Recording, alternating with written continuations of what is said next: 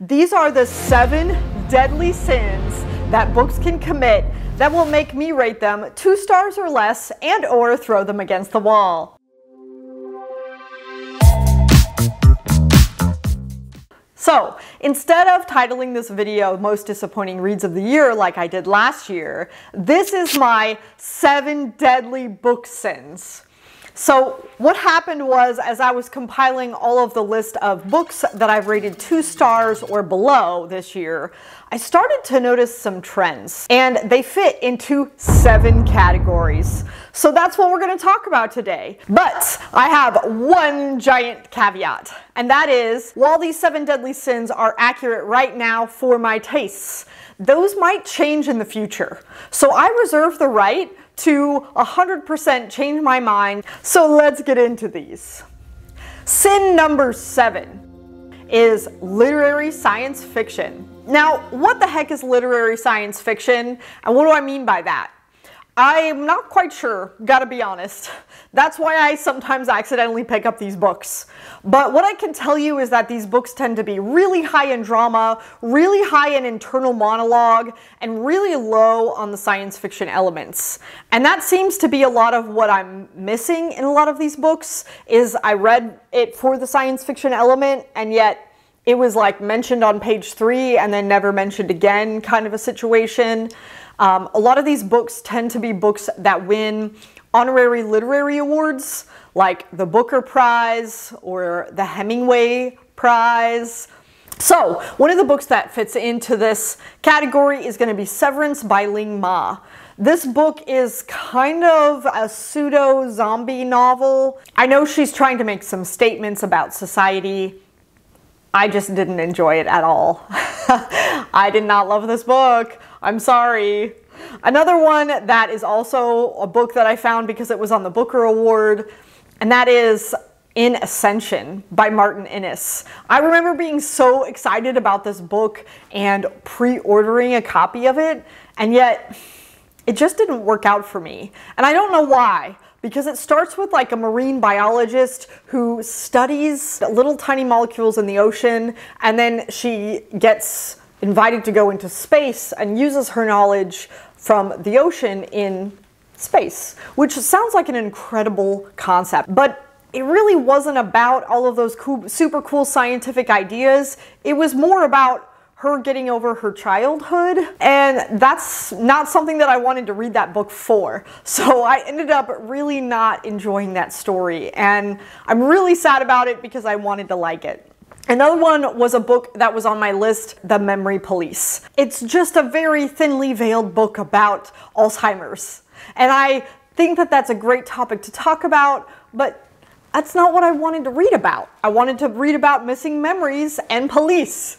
Anyway, now let's move on to my number 6 sin, and that is going to be being inflammatory, crass, or violent without a purpose.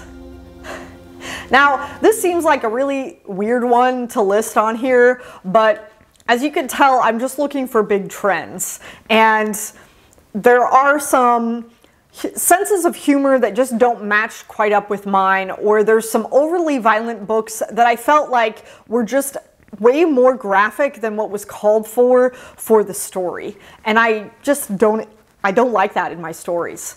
So one of the books that I read that qualifies on this list is going to be Mechanical Failure. This book was a military science fiction, and it's a satire, and I love some satires. But not only was the humor just not my style, but I felt like there was some underlying anger issues towards the military in this book. And I finished this book thinking, man, this author needs a little bit of therapy. I don't want to finish my books with that impression, and I'm sad to say that this book just didn't work for me at all. Another book that I would put in this category would be a Hugo nominee, which is unusual, and one that I've really loved the short stories by, and that is going to be Towing Jehovah by Morrow. This is a book that has a really strange premise. God dies and falls into the Atlantic Ocean. Angels appear to people around the world, specifically our main character, who is a ship captain, and asks him to tow God's body to the prepared burial site in Antarctica. and chaos ensues.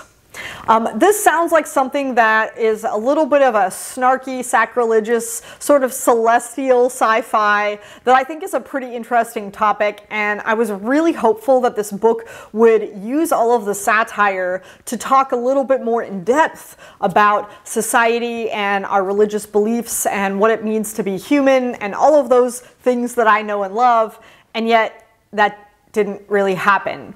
As a matter of fact, it kind of seems like Morrow was just trying to see what he could get away with. And maybe it's because the social commentary is in book 2 and 3, but I really just didn't enjoy book 1, so why would I read book 2 or 3? You know what I'm saying? So another one that was particularly violent in its descriptions is one that I know is going to be very controversial, and that is More Than Human by Theodore Sturgeon. I just didn't like the descriptive detail of all the backgrounds of the main characters. And I understand that they came from really rough backgrounds and that was part of who they were. But did we really need an in-depth description of some of the things that they had to go through? I didn't, especially not for the end of that book. And while I do think that book had some really bright, very clever ideas, and I did enjoy those concepts, I did think it was overly descriptive in its violence. So I am going to put it on the list because it is a trend that I have noticed. So my deadly sin number 5 is going to be preaching to the point that obstructs the plot or chokes the readers as you shove it down their throat. Right? Because we all enjoy that, don't we? You know what I'm talking about, right? Everybody has a limit. And I usually can forgive small chapters or paragraphs for the author and just kind of move on. But if it gets to the point where the plot is no longer happening because they have to go off on their tangents, or if it's just something that keeps showing up over and over and over, it starts to get on my nerves. So unfortunately, some books that I had this year that fit this category are going to be C.S. Lewis' Out of the Silent Planet and the second book in that series, Perelandria. This is the space trilogy, and this book was going into it going to be a little bit more Christian science fiction. I knew that starting, but I thought it was going to be a little bit more of a story than just an allegory for Jesus is cool, right? And I just kind of expected more from C.S. Lewis. Unfortunately, this space trilogy is just so on the nose. I did not enjoy that particular one. Another one was a Robert Heinlein book called The Puppet Masters. And I think this one just went overboard with his discussion of how communists are bad. We get it, the Cold War sucks, communism sucks, okay, move on, Heinlein. And unfortunately, he just didn't. And I just couldn't take it. So the last one in this category for this year is one I didn't really want to be on this list, and I'm kind of surprised it made it. And that one is a book by John Wyndham called Stowaway to Mars.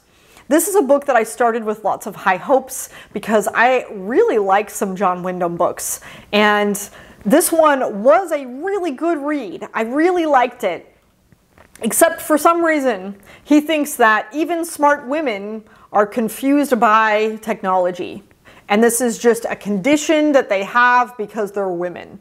And while that was weird and kind of annoying, I could kind of move past that chapter and go back to the story where it just kept coming up over and over and over and over to the point where I was like, really, John Wyndham? Do I have to keep reading about this? Because it's really taken away from the story here, man. Like, go back to Mars. Why are we talking about women can't handle technology? I don't know, man. It got really annoying, and it was unfortunately on my list this year. So deadly sin number 4 is going to be a book that was written in the late 1800s or early 1900s. I know this sucks because it's just a time period where, for whatever reason, the books that were written during this time frame are books that I absolutely hate. Unfortunately, that includes a lot of H.G. Wells, and this year I tried a new author in that era, and that was Jules Verne, 20,000 Leagues Under the Sea. I know, I'm like the worst, but I don't know what it is about that time period or the way they wrote stories, the way they put the plot together, and I just am not a fan. All right, deadly sin number 3. And that is an obscenely slow, repetitive plot or intentionally confusing. And I don't think that anybody enjoys reading books that make them feel bored or stupid, or worse, a combination of the two. So unfortunately, I have had a couple of books that apply in this category, and that is going to be both Slaughterhouse-Five and Sirens of Titan. They were both obscenely slow and incredibly repetitive. And I know that they work for a lot of people out there, and that's okay. But where I am in my reading journey, I just couldn't get into them. I just died of boredom. I had to drag myself and force myself through those books, and that's not great. Other books on this section is going to be Calcutta Chromosome, written by Ghosh. I really like the idea of a science fiction novel that takes place in India, but for some reason this particular one just slogged me down with trying to give me fun facts about diseases that didn't really seem to matter for the plot. And the pacing and the style with which he wrote made me feel like I was walking through maple syrup. It was that bad. So I will not be picking up another book by Ghosh anytime soon. The last book in this category was another one that a lot of people may not like. Left Hand of Darkness by Ursula Le Guin. I know. I wanted to like it. I really did. I'm really sorry. I read it and I didn't get any of the vibes that everybody tell me this book is about. I didn't really understand that it was a romance. I didn't really understand what it was about. I didn't understand the whole gender situation. This is a book that just left me feeling very confused. And I don't know, like maybe it's too smart for me, but I didn't connect to any of the characters. I did not enjoy this book for lots and lots of reasons. And I felt like it was slow and arduous, and I just didn't like it. So, doesn't mean I don't like Ursula Le Guin in general. There are lots of her other books that I do enjoy, but this particular one was really just not my cup of tea. That brings us to deadly sin number 2. And this is all about expectations. So in particular, it's going to be expectations set by the back of the book, by the marketing team, or it's going to be expectations around the hype. Now, I understand that this is unfair to judge books by things that other people have added to this book. But the truth is, they do actually affect me. What your cover looks like, the back of the book summary, what your marketing team pitches the book as, all of those things really do change my expectations of a novel. And if it doesn't meet that, then I tend to not like it because it wasn't what I expected. But some of the books that I really struggled with, Relic by Dean Foster. This is an author that I was really expecting to like, and it was a book that's recently come out by him that I thought was going to be fantastic. It follows a gentleman who is the last human in the universe, and a lot of aliens are very interested in hearing the last human tell what humanity was for. And this man is very grumpy because he doesn't think that he's representative of the human species as a whole. And the book itself let me down with the ending. There's a lot of things that it promised that it didn't follow through with. And I was overall just very disappointed in what this book could have been and wasn't. Another book that I think let me down with expectations is Daughter of Dr. Moreau. This book I talked about on my Hugo reaction video this year, and it was the one that I was really hoping would save the Hugo list for me. And instead, it was like, nothing special. And because it's on the Hugo list, it set me up for great expectations and really let me down. The one ultimate sin that I cannot forgive. Deadly sin number 1, a waste of potential. Nothing gets me like having a fantastic premise and then doing nothing with it. I can't take it. It's like the worst thing that I could possibly imagine in my reading. So books that are incredible examples of this that I will never get over is books like Neil Gaiman's American Gods, or I would also add Neil Gaiman's Neverwhere.